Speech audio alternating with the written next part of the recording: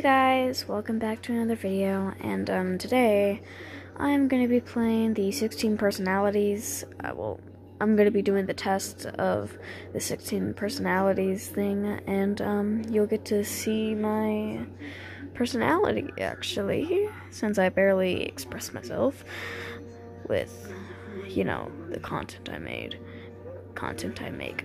Anyways, I'm sleep deprived. Anyways, it's so incredible to be finally understood. Only 10 minutes to get it figured. Okay, we're just gonna start. Irregular. Oh my god, no. Spend a lot of your free time exploring various random topics that pique your interests. Agree.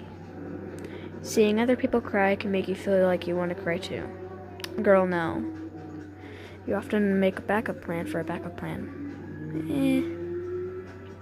You usually stay calm, even under a lot of pressure. Oh yeah. At social events, you rarely try to introduce yourself to new people and mostly talk to the ones you already know. Agree, 100%.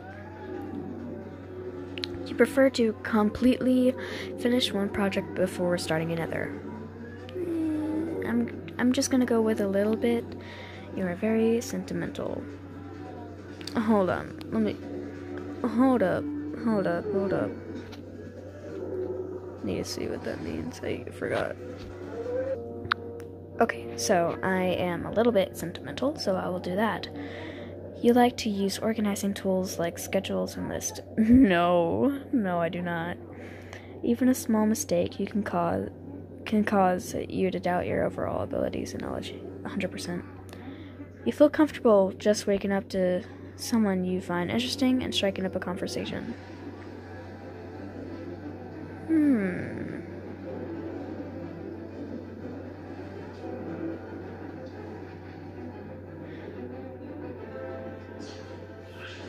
I barely do that, so on the neutral side.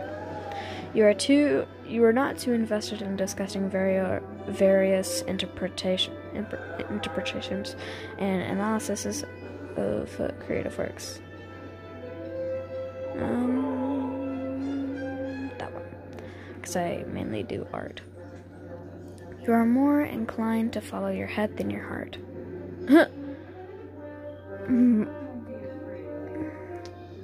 A little bit, no. You usually prefer doing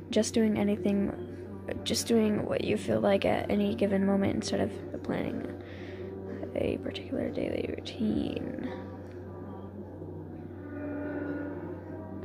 100%. You rarely worry about whether you make a good impression on people you meet. No, I try to make a good impression, so, you enjoy participating in group activities. No. You like books and movies that make you come up with your own interpretation of the ending. Oh. Maybe. Your happiness comes more from helping others accomplish things than your own accomplishments. Yes. Wait, how much are we into this test? I don't know. Anyways, you are interested in so many things that you find it difficult to choose what to try next. Yes, 100%. There we go. You are prone to worrying that things will take a turn for the worst. Yep. You avoid leadership roles in group settings. A little bit. You're definitely not an artistic type of person. No, I am. Well, I try to be anyways. You think the world would be a better place if people relied more on rationality and less on their feelings.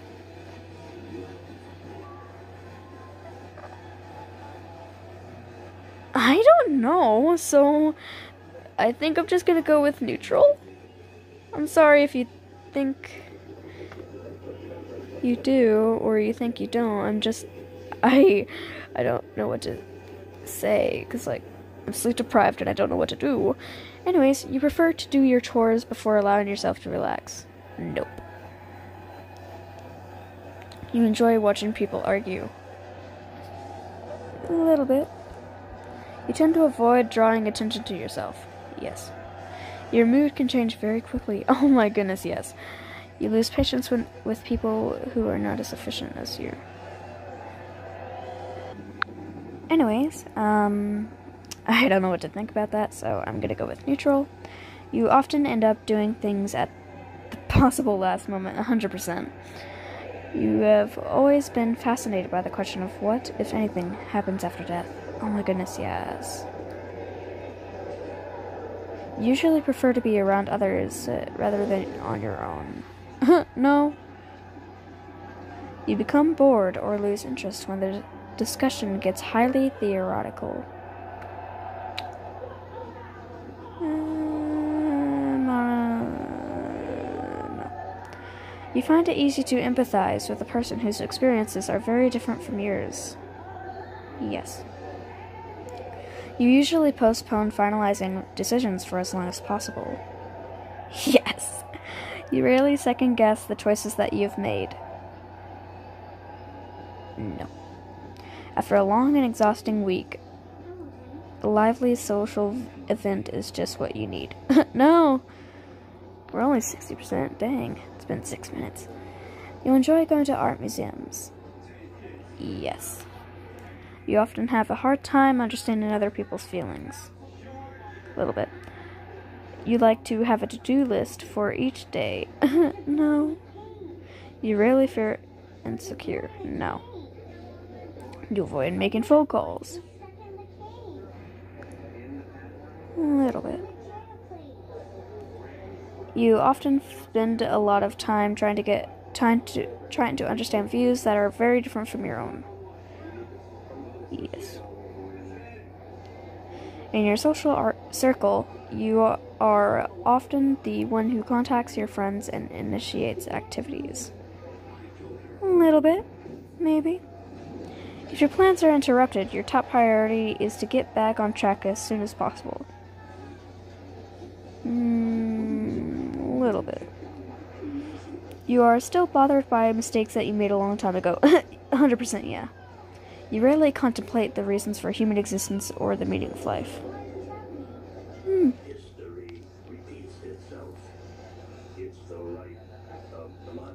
A little bit. Your emotions control you more than you control them. Yeah. You take great care not to make people look bad, even when it is completely their fault. Maybe. Your personality... Wait. Your personal work style is closer to spontaneous bursts of energy than organized and consistent efforts. A little bit. Well, tiny bit disagree. Anyways, when someone thinks highly of you, you wonder how long it will take them to feel disappointed in you. Yes. You would love a job that requires you to work alone most of the time. Heck yeah. You believe that pondering abstract philosophical, I can't say it, questions is a waste of time. Neutral. You feel more drawn to places with busy, bustling atmospheres than quiet, intimate. No, I prefer quiet, intimate places. You know at first glance how someone is feeling.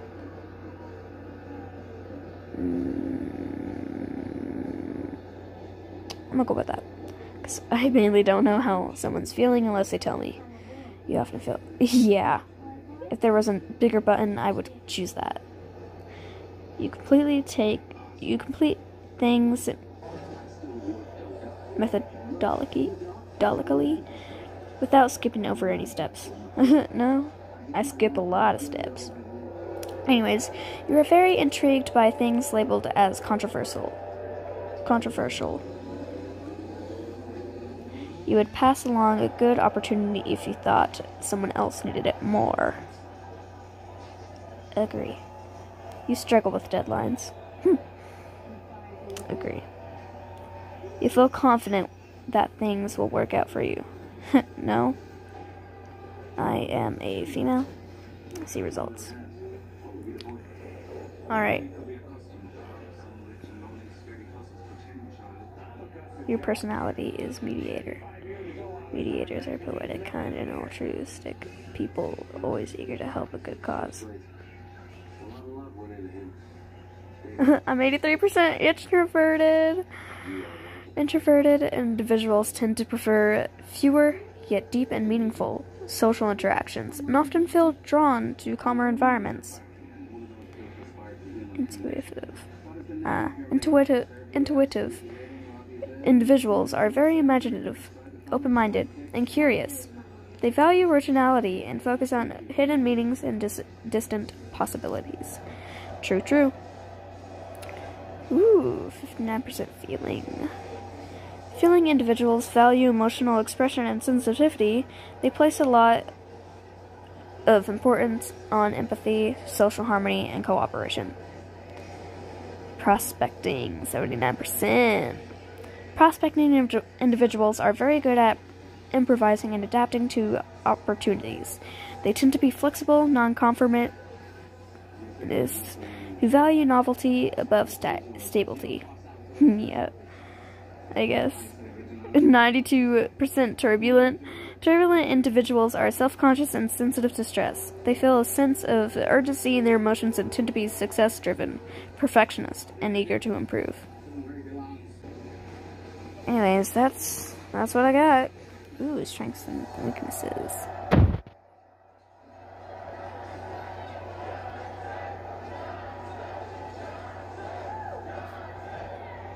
Romantic relationships. Alright.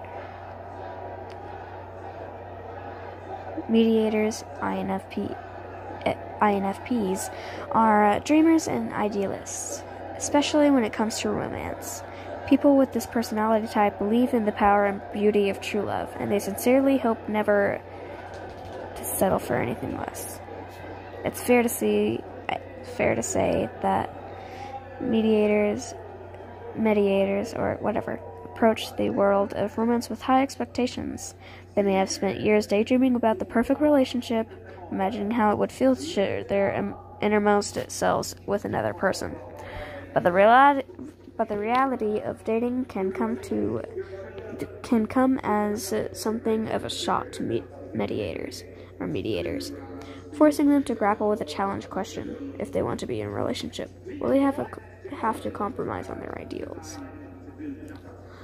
Oh my goodness, this is a whole article, and it's correct.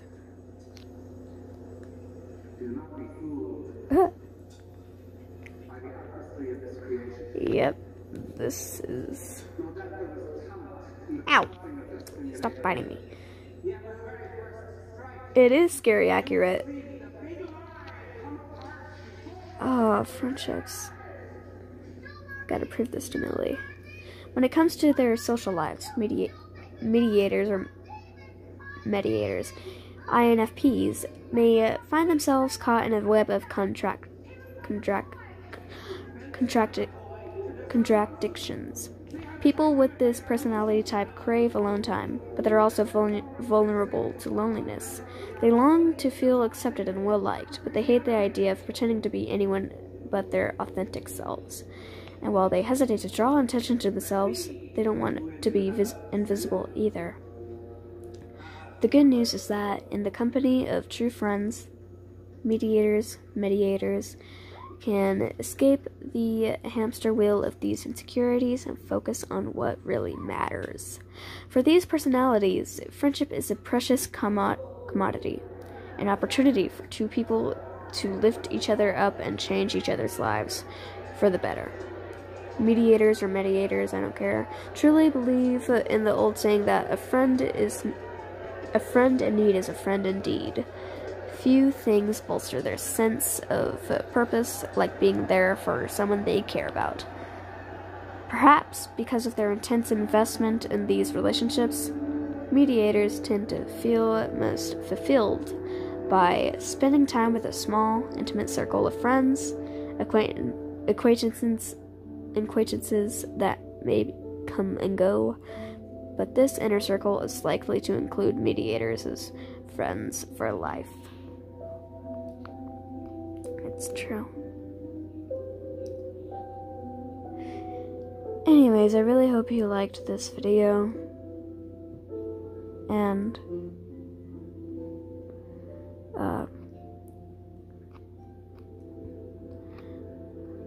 hit the subscribe, like,